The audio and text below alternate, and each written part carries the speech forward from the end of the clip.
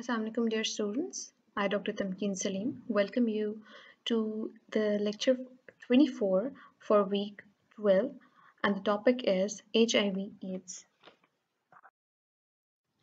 The learning objectives for the present lecture are what is HIV AIDS, what are the stages of HIV, and we'll also focus on the role of health psychology with AIDS. AIDS is a disease in which there is severe loss of body's cellular immunity, greatly lowering the resistance to bacterial, viral, fungal, and parasitic infections. Cancerous and other opportunistic diseases can also be caused.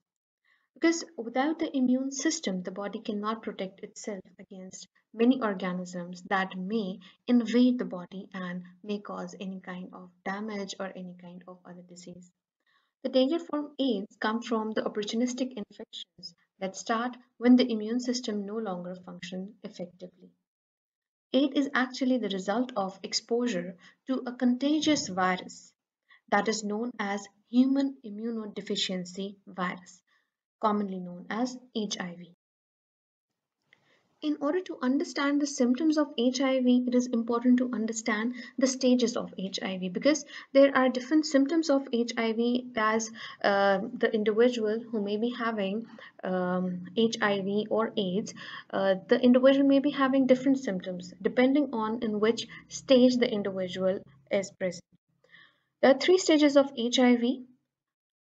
Stage 1 is known as acute HIV infection, stage 2 is known as clinical latency, and stage 3 is called AIDS. Stage 1 acute HIV infection. Within 2 to 4 weeks after the infection with HIV, about two-thirds of people may have flu-like illness. This is the natural body's response to HIV infection. And the flu-like symptoms may include fever, chills, rash, night sweats, muscle aches, sore throat, fatigue, swollen lymph nodes, and mouth ulcers. These symptoms can last anywhere from a few days to several weeks, but some people do not have any symptom at all during this early stage of HIV, due to which it often goes untreated and undiagnosed. And many times, even when people experience these symptoms, they treat it like flu. Stage 2, clinical latency, is also known as chronic HIV infection stage. At this stage, the virus still multiplies, but at a very low level. People at this stage may feel sick or have any symptoms. Without HIV treatment, people can stay in this stage for around 10 to 15 years, but a few patients move through this stage very fast. If one takes HIV treatment every day exactly as prescribed and keep an undetectable viral load, one can protect his or her health and prevent transmission to others. The point that is undetectable viral load, you can see a picture on the right corner. It is indicating two different test tubes.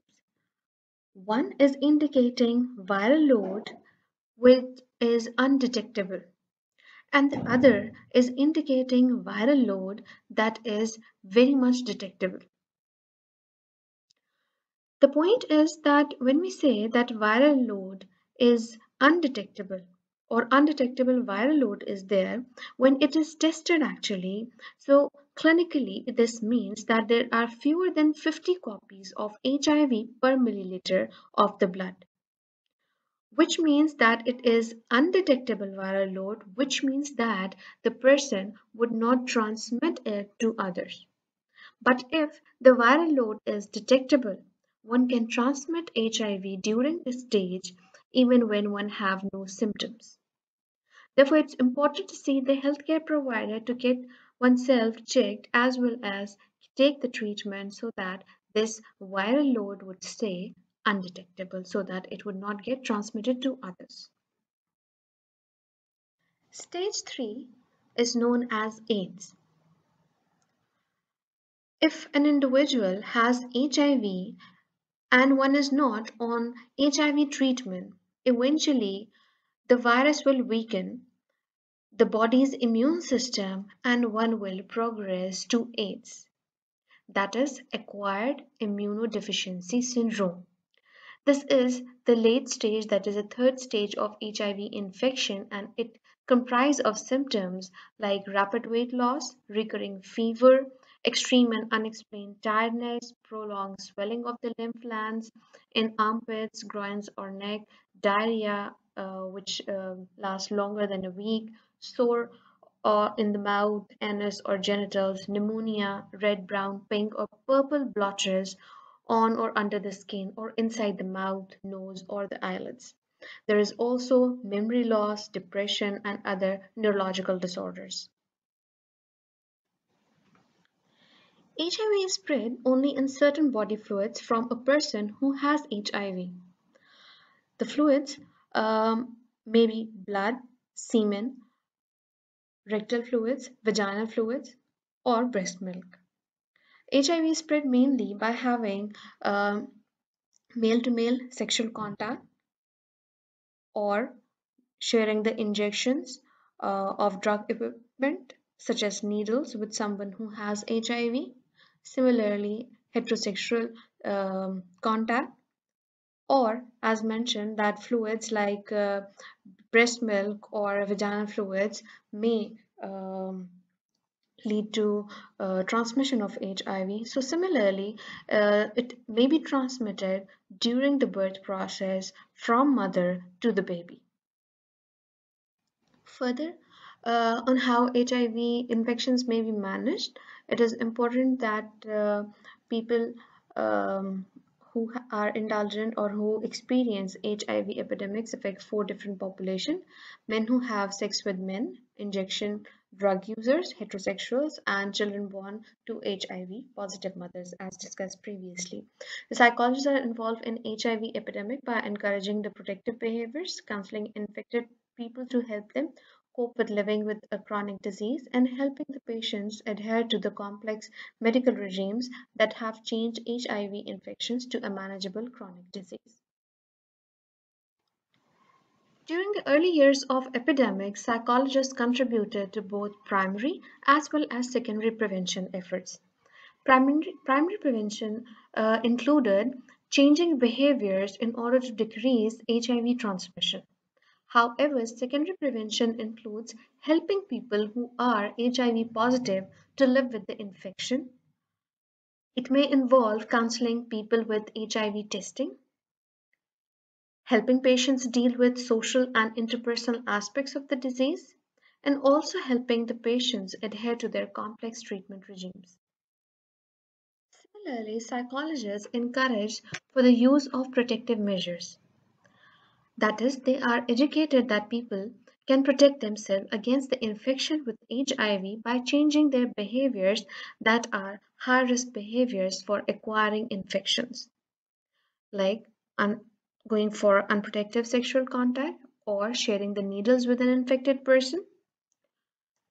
People who believe that they may be infected with HIV, as well as those who know that they are, can benefit from various psychological intervention. It can help them combat depression. It can help them combat other mental health or negative emotion related issues. Those people who engage in high risk behaviors may have difficulty deciding whether to be tested for HIV or not. So, in these circumstances, the psychologist can provide both information as well as support for these people. Generally, when people hear about their diagnosis regarding HIV/AIDS, they tend to react because of the reason that they think that there is no future for them, they will live the ill health for the rest of their life, as well as they consider that it is terminal and they just lose all hope in life and living. So, the role of the counselor is to clarify the myths and misunderstandings of management of HIV infection. Treatment related stress may also be observed in such people. Generally, what we see or what we say is that the commonly known treatment of for HIV is known as HAART, that is highly active antiretroviral therapy, HAART. So generally people do not know about this particular treatment, and they are very much confused and very much worried about the treatment of um HIV. However, when people actually indulge in the program of HAART, it is important to show adherence to the drug. It is said that 95% or above is required for maximum viral suppression, and long-term adherence to HAART is a real challenge as non-adherence would result in suboptimal viral suppression, which may lead to treatment failure. On the other hand, patients with good drug adherence may also be challenged by their transient diarrhea and nausea or longer lasting other problems like neuropathy. So people have such kind of issues, and they, while having the problem, while having the treatment, they face similar issues and problems. People living with HIV/AIDS may have relationship and sexual behavioral problems. Sexuality becomes an important issue of concern for them, and there is also possibility that they may continue to indulge in unprotected high-risk sexual behaviors, which may be problematic for others because the others may get infected by this unsafe sexual behavior of the individual. So again, there is counseling that is required. Psychosocial assessment of a newly diagnosed HIV infected patient is very much important. It is important to screen out the functioning level in occupation functioning, social functioning, and sources of social support or supports which are available. After the assessment, psychologists or the social workers may carry out a detailed interview with the client, and then may try to clarify the misunderstandings and myths of the patient, and may also focus on what are the mental health problems or if the individual is indulgent in substance abuse. So the treatment would be always required for that as well as they are needed to be taught independent living skills. Psychological assessment and intervention. For the psychological assessment and intervention, they need to be screened out for depression or mood issues, management of stress, as well as if there may be some kind of anxiety problems or what sort of psychological intervention can be helpful for them.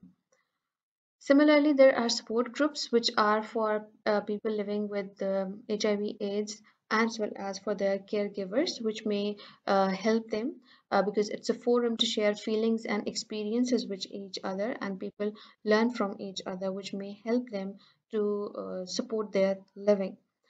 Other treatment can be CBT, cognitive behavioral group treatment, which is widely applied to patients of various mental and physical problems. Similarly, such program can be used for HIV clients or patients, where we can use cognitive restructuring of the maladaptive thoughts. They can be taught life skills or skills in order to modify their thoughts and their behaviors. They can indulge in relaxation exercises. They can indulge in change of health behaviors, as well as they may be taught with different coping skills. Counseling on drug adherence is the most important aspects, and then they may be taught regarding the secondary prevention, that is counseling on safer sex.